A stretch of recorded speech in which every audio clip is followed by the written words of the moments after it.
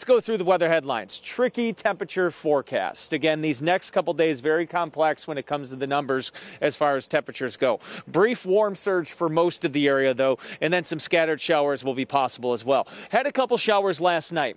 Couple hundredths of an inch of rain across the area. Those are out over Lake Michigan. More rain to the northwest. That will stay to the northwest. And look at the snow flying across northern Wisconsin. Winter weather advisories north of Wausau. Now, a warm front surges through today. And with that warm front, some of us are going to warm into the 70s. Future forecast for today, staying dry. Now, overnight tonight, it does try to bring in a couple sprinkles northwest of us. I think we stay dry here in southeastern Wisconsin. During the day on Tuesday, again, a mix of clouds and sunshine, and there will be a slight chance of a thunderstorm.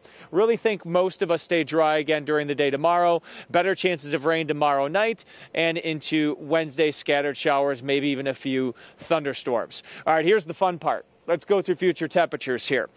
By midday today, early afternoon, 51 in Milwaukee, 71 in Lake Geneva, 46 in Port Washington. By 6 o'clock, maybe we make it to 60 in Milwaukee. Now, tomorrow, we start off in the 60s. By midday, 78 in Milwaukee, still 50s along the lakeshore north.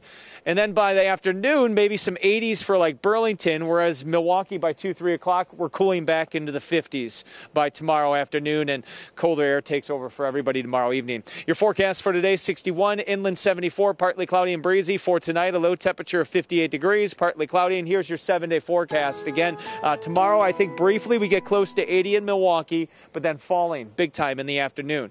Chance of showers tomorrow, chance of showers and storms Wednesday, and still a chance of showers early Thursday. Temperatures in the 50s and 60s heading into the weekend. Adrian.